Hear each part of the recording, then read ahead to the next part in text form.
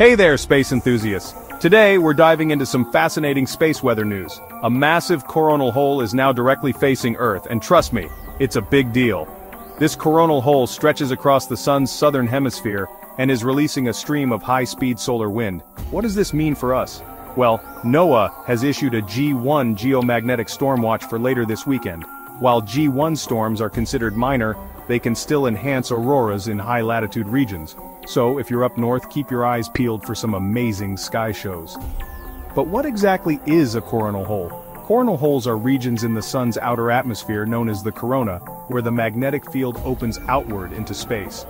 Unlike the loops we usually see, these fields don't return to the solar surface, allowing plasma to escape more efficiently. This forms those high-speed solar wind streams we're talking about.